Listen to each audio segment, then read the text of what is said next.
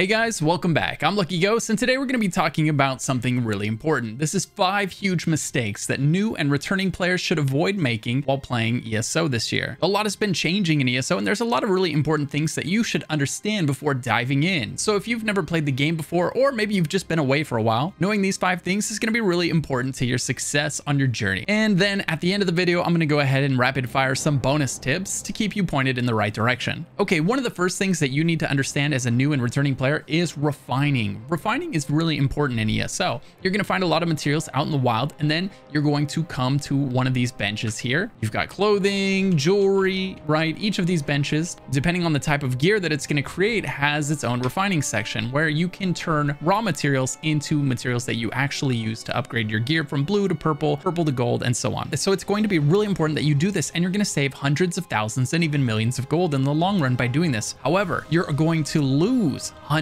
of thousands or even millions of gold in the long run if you don't do it right. There's absolutely a right and a wrong way to do this, so let's talk about the right way to do this. You're always going to want to refine on the character dedicated as your crafter. Most likely it's going to be your main character because that one is going to have an excess of skill points, so it's going to be really easy to dump the extra skill points into the essential crafting lines. So if we open up our crafting menu and we see, for example, under blacksmith, and each one of these crafting lines is going to have the same exact passives, whether it's blacksmithing, clothing, jewelry, provisioning, woodworking, right? All of the ones that create gear are going to have these passives for refining that are very, very important. And they're also going to have passives for upgrading your gear. That's also important. We'll touch on that as well. The big one is going to be extraction. So you've got wood extraction, you've got metal extraction, and so on. Every one of them has a passive just like this. And it says it maximizes the chances of extracting ingredients from materials whenever you deconstruct your gear at the bench, but it's also got a chance of refining more powerful tempers from raw materials. So before you refine, make sure you have maxed this passive out. This is really big. This is going to save you a lot of money. If you're getting gold crafting materials by refining, right, these things sell for many, many thousands of gold. You get a few of them and you're saving yourself hundreds of thousands of gold. If you don't have this maxed out, you're not going to be getting those gold refining materials, right? There's one other thing that we can do to further increase the materials that we get when we extract and refine, and that's in our champion points under the green tree. You have meticulous disassembly, which says it improves the chances of extracting materials while also refining better materials. So it's basically the same exact thing, except for this one node applies to all of your crafting lines, whereas in your crafting passives, you have to level them up one at a time, 3 points into each one. If you max out meticulous disassembly and make sure you slot it, right, you have to drag it onto the bar up there. And if you max out these passives, you are doubling your chances of getting gold crafting materials. Some of those crafting materials, especially if you're on PCNA, are going to go for 30, 70,000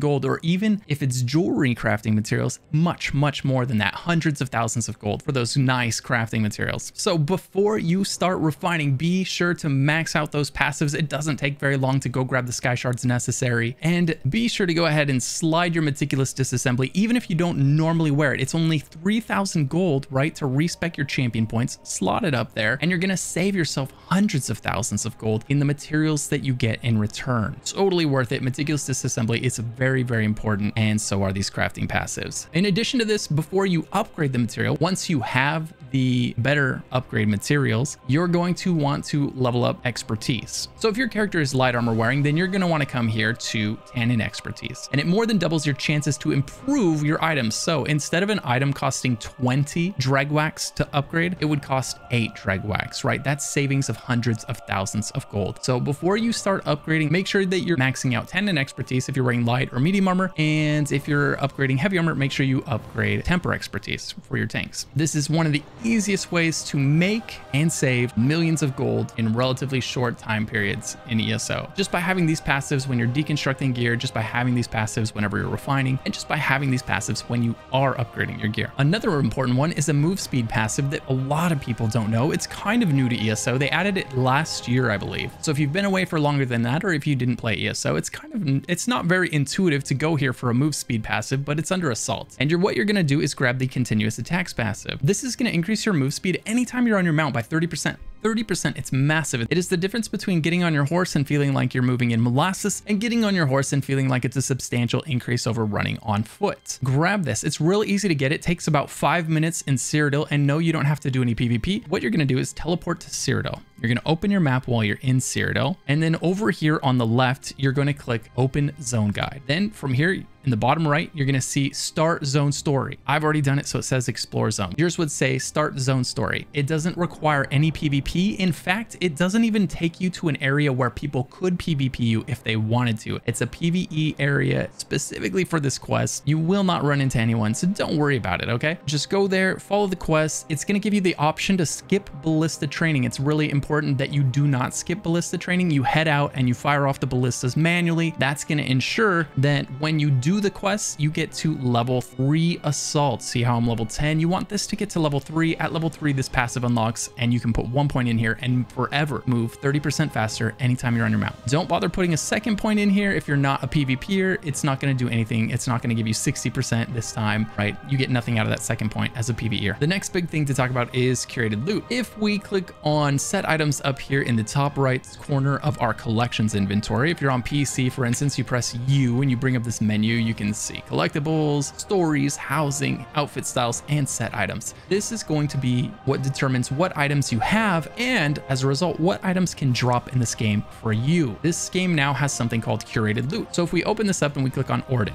so the way that curated loot works is bosses are always going to drop a piece of loot that you don't have in your catalog here, as long as there is a piece of loot in their loot table that you don't have, right? So if this boss drops weapons, for instance, the final boss of dungeons will always drop weapons and jewelry. So if there's a weapon you don't have, the boss will drop one of the weapons from that dungeon that you don't have. Always, it's guaranteed to drop the thing you don't have if it can. So the same thing works for overland sets, right? The sets that you get into Sean or in Glenumbra or in High Isle. When you're running around the zone, whenever you kill a boss, it's going to drop something from its loot table. And depending on what type of boss it is, it's going to drop something different. If we pull up the table here on justlootit.com, you can see that Delve bosses are going to drop belts and boots. Overland world bosses are going to drop headpieces, chest pieces, legs, and weapons. Public dungeon bosses are going to drop shoulders, hands, weapons, and the Domain are going to drop jewelry. So if you're trying to farm a 5-piece set from High Isle or any other zone, you're going to go kill the Delve boss a couple times until you get the belt in the set you want. Then you're going to go kill the public dungeon bosses until you get the shoulders, the hands, and the weapons that you need, right? And then you're going to do a Domain or some kind of Domain-like event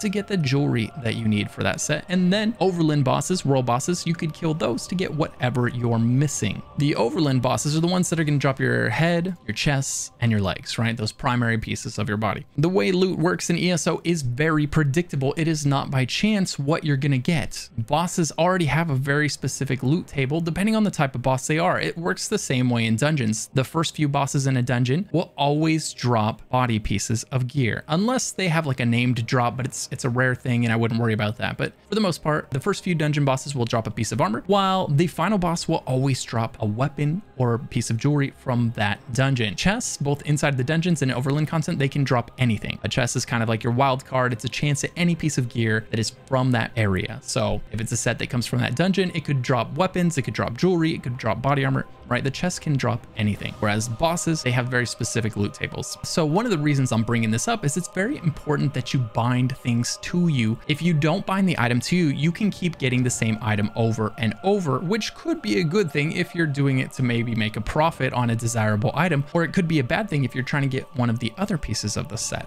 right? So if you were trying to get the resto staff, but you kept getting the bow because when you got the bow, you never bound it to yourself, right? That would be very frustrating. So when you get gear in a dungeon, especially if you're farming the set from that dungeon, make sure every time you kill a boss, open your inventory, right click the item, click bind. As soon as you kill the boss, that way the next boss you kill will drop another piece that you don't already have yet. And then once you have collected sets, you can always come to a transmute station, any transmute station in the game. There's one in people's houses and there's also one in Clockwork City, and you can click the reconstruct tab, and now any piece of gear that you've ever found before can be recrafted at any time for a transmute fee. If you've found every piece of gear in that set, it's going to cost 25. If you've only found one piece of gear from that set, it'll cost 75. Basically, the more pieces you found, the cheaper it is to craft it in terms of transmutes. So when you're farming a set, make sure you bind the gear from that boss to you as soon as you find it. That way, the next boss that you kill in the dungeon won't drop a duplicate of something that you've already found. And one last thing about curated loot, it only applies to boss drops. It does not apply to chests. So a chest will always drop anything, whereas a boss will always try to drop something that you have not found yet. All right, the next piece of advice is repair kits.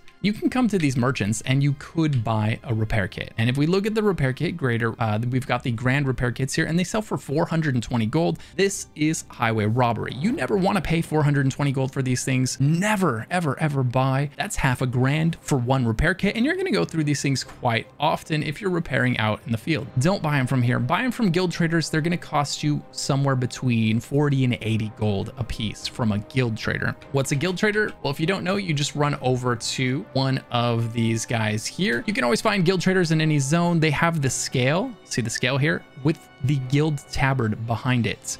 That means it's a guild trader, whereas a scale without a tabard behind it, that is just an NPC, right? Those are just NPCs. They don't have the stuff that we're looking for. Guild traders because of the tabard, NPC traders because there's no tabard. So if we come here and we talk to this guild trader and you just search for the thing you're looking for, grand repair kit, nothing will show up if you don't search. So then we're going to hit R for start search and we can see grand repair kits. Look at this. They're going for 40 a piece. The NPC trader was trying to sell you for 420 gold a pop, right? The NPC traders do not necessarily have good prices on things. And sometimes they're just straight up highway robbery for new players that don't know better. So do not buy your repair kits from them ever. Okay. And one other option you have is whenever you come to a merchant, like an NPC merchant, you could always just choose to come here and click repair and then click repair all, and then that repairs your gear as well. This can be cheaper or more expensive than repairing with repair kits, depending what you bought those repair kits for. The next thing we're going to talk about is Mundus Stones. Mundus Stones are really massive buffs that you can give your character. They're really important because you'll notice that pretty much every DPS guide in this game is suggesting that you grab Divines. Divines buffs your Mundus. If you're wearing a bunch of Divines armor, but you don't have Mundus, that trait is doing nothing for you. And you would be amazed how many people don't pick up a Mundus Stone while they're running Divine's gear because they just feel like I haven't got around to it yet. I'll get around to it later. Don't do that. This should be maybe one of the first things you do when you make a new character. It's going to be one of the easiest ways to buff your character at level 1, level 2. Run to the nearest Mundus Stone, pick it up, whatever it is. Honestly, it doesn't matter. But a really powerful one, for instance, for mag characters is going to be the Atronach. This is going to give you a ton of magicka regen. So it's going to be a lot harder to run out of magicka on a low level character. Here's one in Green Shade. You could run there anytime you want and grab this Mundus Stone. The Atronach Mundus is in a bunch of different zones, as is every Mundus Stone in the game. So just Google the one you want and then run up and interact with it to slot that Mundus Stone. You can always check which Mundus Stone you have active by pressing C or opening your character menu, and it says right here, this character currently has the Shadow Mundus slotted. Another important one to talk about is that if you're not a tank, there's some abilities that you absolutely should not slot because whether or not you realize it, those abilities are taunting the enemy. So if you've been in a dungeon and for some reason the boss keeps turning around and hitting you, even though you have a tank in the group that's holding some aggro most of the time, well, it might be because you're using one of these abilities and you're stealing the taunt. A lot of players make this mistake at one time or another because it can be real easy to overlook. So let's just touch on the 3 abilities. There's only a few of them that you have to avoid. The first one is from the One Hand and Shield. The first ability here, Pierce Armor, or in its base version, it's called Puncture. Do not use Puncture or either of its morphs. That is going to taunt the boss. It's going to turn around and it's going to beat you until the tank taunts it again. This is both going to be frustrating for you and the tank that's trying to keep aggro. The next one is going to be under the Undaunted Guild and it's called Inner Fire right here, or the third ability. If you take this ability and you slot it under your bar and you use it, you will grab taunt. And you can see right there, any ability that taunts says so in the description. Right there, the first line, Ignite fires hate in the enemy's heart, dealing a little bit of damage and taunting them for 15 seconds. Every hard taunt in this game lasts 15 seconds. Just FYI, it's always 15 seconds. So as long as the tank is casting that ability once every 15 seconds, he will 100% chance have taunt on that enemy. The last one is going to be from the Destruction Staff, and it's going to be from Destructive Touch. And if you grab the Destructive Clench morph while wearing a Frost Staff, that's going to be a taunt as well. So just avoid those 3 abilities unless you are a tank. And if you are a tank, and absolutely make sure you have at least one of those abilities slotted, because without them,